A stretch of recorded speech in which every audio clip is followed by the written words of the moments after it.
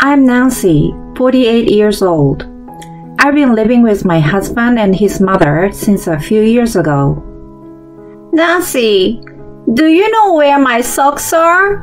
I want to go for a walk, but I can't find them. Gwen, are you wearing two socks on your right foot?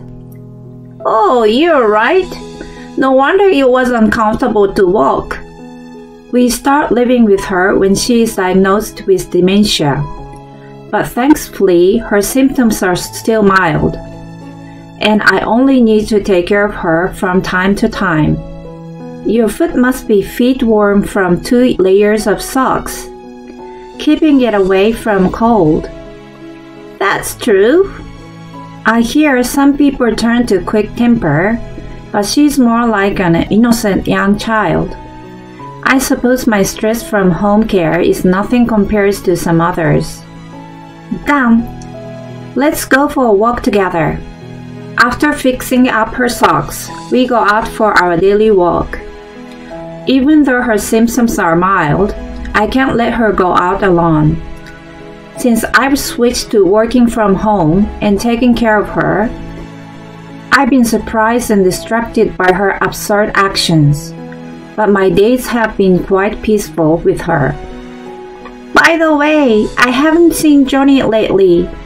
If he's misbehaving outside, I will scold him, okay? Gwen mentions at the dinner table. He's coming back tomorrow. This business trip is longer than usual.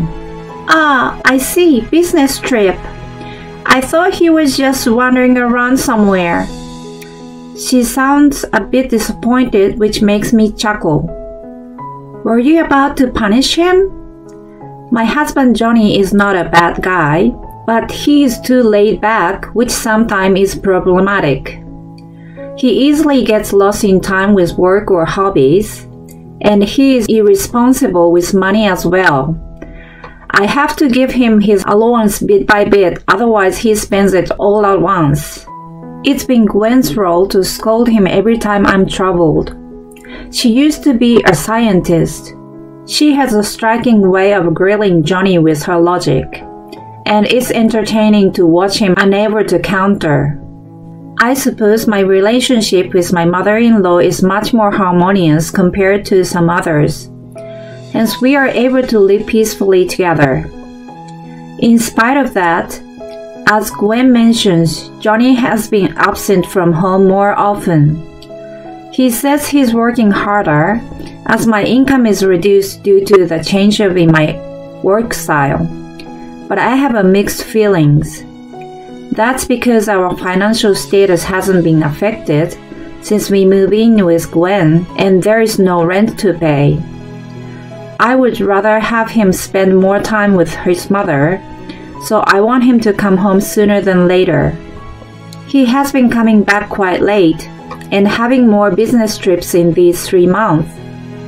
When he's finally back this time and I'm taking out his laundry from his suitcase, I found undershirts that I haven't seen before. Hey, where did you get these undershirts? What?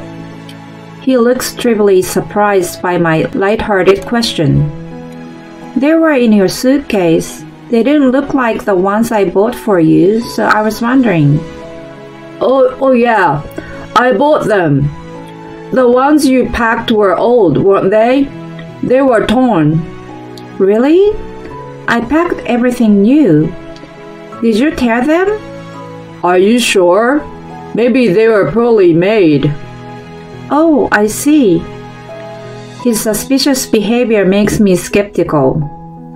Patch, don't you think it's strange? I speak to Patch, the stray cat who has been adored by Gwen. He's now friendly with me too. Well, he only meows when I speak to him. I checked thoroughly afterward, and I smell a scent of perfume too. Is it an affair? When I rub Patch's fluffy stomach, he pats me back with his soft paw. Are you comforting me? In that case, let's investigate. Oh my God, Gwen! Were you listening? If you have a doubt, act right away. Don't worry, he's careless, so he's incapable of hiding anything. There must be pieces of evidence left behind. She chuckled. Have you already made the assumption that he's cheating? I winked at her, but I decided to hire a private detective. Of course, I'm going to prove that he's innocent. However, no way. I can't believe my eyes looking at the report. When Johnny is back from his business trip and laying on the sofa, I ask him quietly, I have an important talk with you. He seems to sense my seriousness and sits up on the sofa. Do you have something to tell me? What? He flusters, which makes me sigh deeply. Do you have something to tell me? What's going on? You have something to say, don't you? I look into his eyes just as Gwen does to him when she questions him. He looks down. I'm sorry, business trips are half lies. He keeps his head down and can't find words anymore. Who have you been seeing? Where have you been going?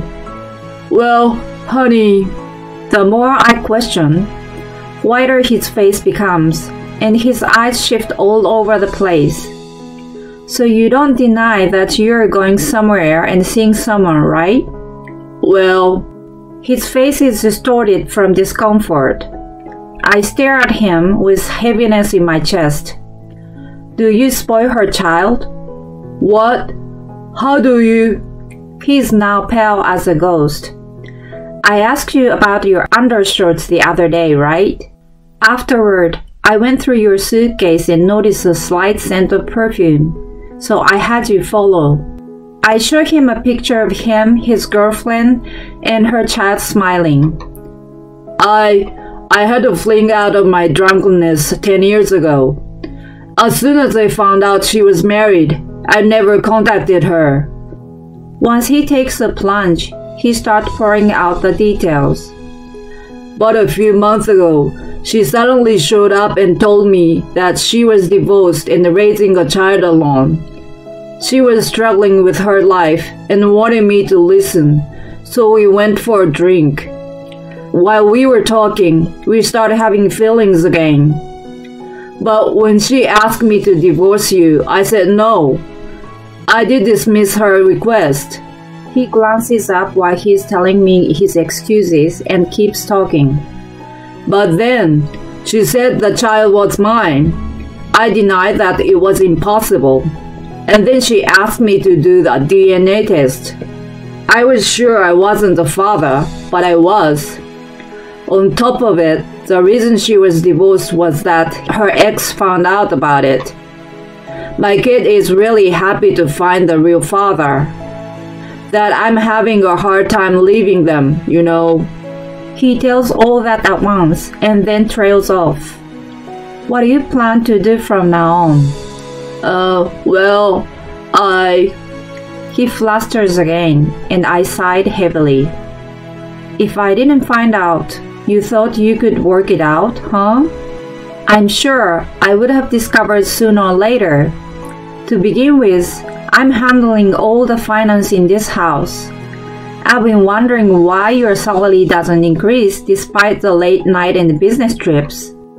Then I found the undershirts and the scent. Don't you think it's crazier to not notice? Aside from that, if this girl is really your daughter, you need to settle things out for her future. Let's discuss this in a week. Think hard about it. However, just 5 days later, inconceivable things happen. Nancy! I run to Gwen, who is holding a manila envelope in her hand. Inside, there were divorce papers and a letter. I see that he's already signed the papers. The letter reads, Dear Nancy, I thought over and over and decided to leave you. I wanted to focus on my daughter and her future. I couldn't leave her and her mother while they struggle with money. I had never thought that I wanted a child, but I fell in love with my daughter. Please divorce me. I wish to spend my life with my new family. I have a responsibility as a father. Please look after my mom. You two get along well, so I feel comfortable leaving her with you. Take care, Johnny. You want to talk about it? Gwen put her hand softly on my back. I can't hold my tears and start bawling. I tell her everything and read the letter, and then she holds me tightly in her arms. I can't forgive my own son for what he's been doing. He needs to learn his lesson. Who does he think he is? I will support you in whatever you decide to do. I'm ready to hunt him down till the end. Don't be shy and tell me what you want to do with him. I'm astonished by her rage. It is incomparable to when she normally scolds Johnny. My mind starts to see the situation differently by watching her. Gwen, I was wrong. I told myself to think about the child and wanted to listen to what Johnny had to say. I looked at it from the third person's perspective, but that was crazy. I haven't told him how I feel at all, and he doesn't even show any concern towards me in the letter. He writes about me like a helper. I can't stand it. I'm going to retaliate against him. The bubbles of anger are coming out of me now. We get down to coming up with our strategy right away. I'm going to ruin you. And then his payday arrives. Gwen and I are eating dinner when we hear shuffling at the front door. He's here. Gwen giggles. We hear a knocking on the door. Who is it? I respond coldly and look out from the window. There is Johnny looking agitated on the porch and asking me to open the door. Oh, even though you've left your wife and your own mother behind, you want to come back after just a couple weeks? Gwen comically says and pops her head out beside me. No, I don't want to come back. Give me back my paycheck. He yells impatiently. But you have your own bank card and cut mine off. You took some out. Reason why he's in such distress is that Gwen and I have convinced his office to change the payable account. Let's take his salary. When Gwen first mentions it, I think it's impossible and her symptoms are worsening. But he cheerfully says with a smile, It's out of question to have his salary deposited into someone else's account. However, if it's another account of his, there's no problem. What? She makes a call to his office. Mr. C, it's been a long time. How have you been? I would like to ask you for a favor today. She has been a good friend of a CEO for a long time, and he also thinks the world of her. He willingly accepts her request after hearing the circumstances. Your paycheck is in your account for sure. I also have another account under your name. I forget to tell you though. The kind of relationship the CEO and Gwen has makes it possible, and he agrees to pay into the account that she had opened an extra life savings for Johnny. It's my money. Yes, it's your salary. And as long as Nancy is your wife, you must pay her a portion from it. What? He is stunned by Gwen's reply. Johnny, I still have a divorce paper. I haven't signed or submitted it. We are still married. Why? To be honest, I have thought to get it done and over with immediately. But Gwen and I realize that it's worth staying married while we go through our plan. I'm saving the divorce papers for the time being.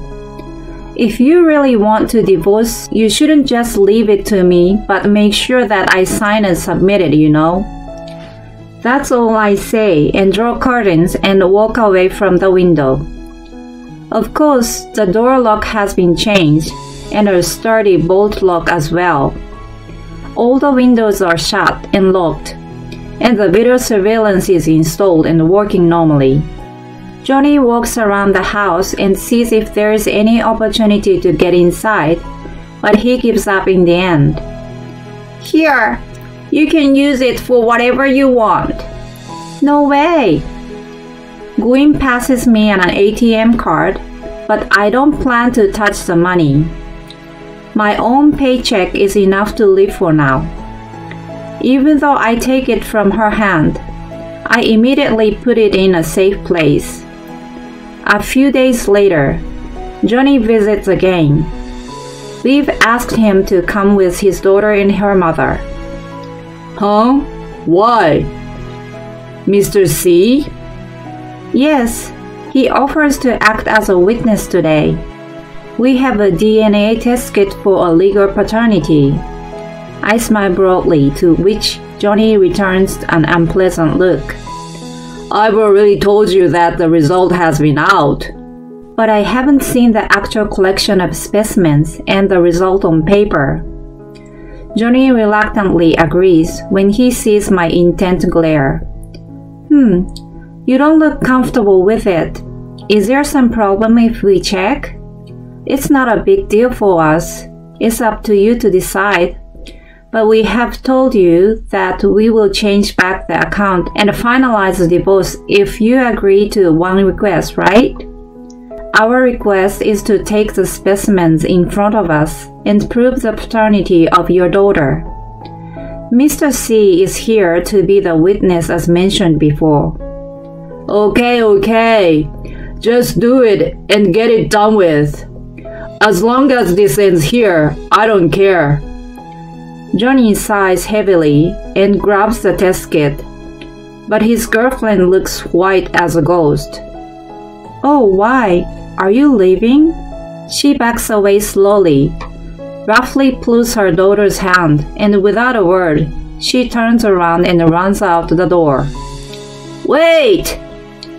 Johnny is stunned by her escape. Her action proves that she has been lying, but we're not done with Johnny. Gwen says to him, who is left alone in shock. If it was me, I would take the test and pocket the money for now, and then before the result is out, I would plan an escape. Maybe she's not that clever, is she? She laughs out loud, to which I make a mental note. Dementia or not. Never step on the wrong side of her foot. But what do you mean, my child? Did she really test your specimens?